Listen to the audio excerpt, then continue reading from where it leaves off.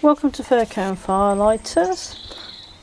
These are our everyday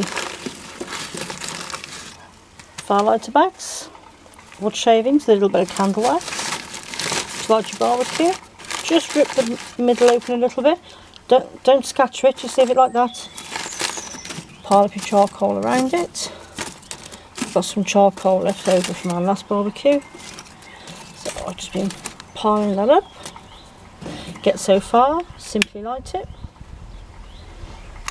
Gets away straight away.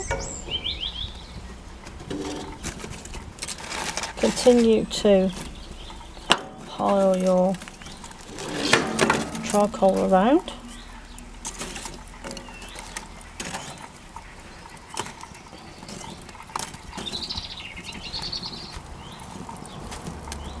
And you want to let some of the flames flicker through like this. Then you know the air is going through the charcoal.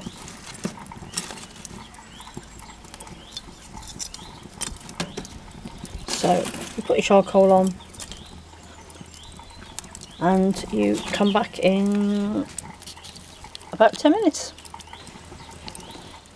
Here we are 5 minutes later and the coals are getting hotter.